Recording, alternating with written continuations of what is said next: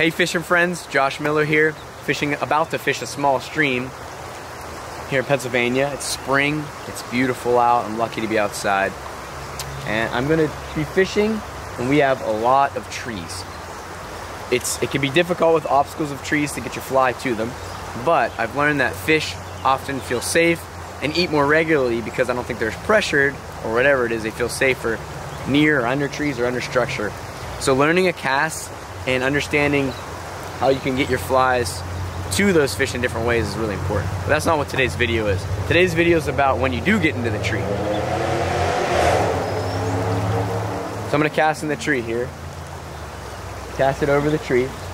And before you react to that, I see a lot of my anglers cast into the tree, and as fast as their fly goes into the tree, as fast as lightning strikes, they react to it, and it just tangles more or solidifies that snag faster. So as you get into a tree, stop, analyze. Analyze everything we do. Take a moment, see what's going on. Okay, my fly draped over that branch.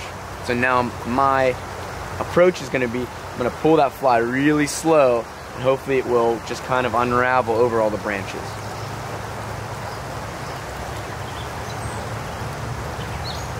Okay, it did.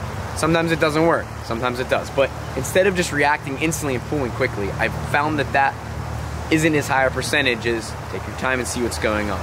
Landing a fish, or fighting a fish, or maybe, I don't know, what happens. Your line can be way up in a tree, okay? But if you have the ability to grab your fly, if it's hanging freely, instead of pulling it all through the tree and it just potentially getting snagged, I try to grab my fly.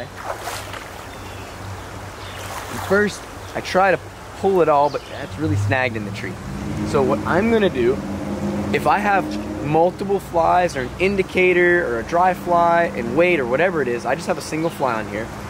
But at my sighter, I have a small perfection loop or a tippet ring. I like perfection loops because they're free.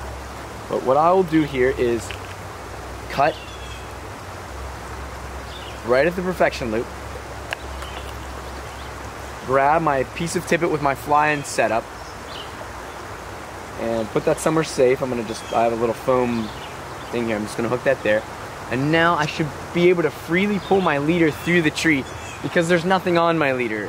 There's no real knots or there's no indicators or whatever. So I should be able to pull that through. And now it came out of the tree. Now I grab my leader, and now I can just retie that piece of line back onto the perfection loop or tippet ring or just the knot, whatever you prefer. But that's kind of an easier way than trying to pull your fly and it's just getting more tangled, more frustrated. I feel like taking your time, without reacting, pausing, thinking about the situation, could be more productive on the stream and in life. Hope this helps. Have a great day.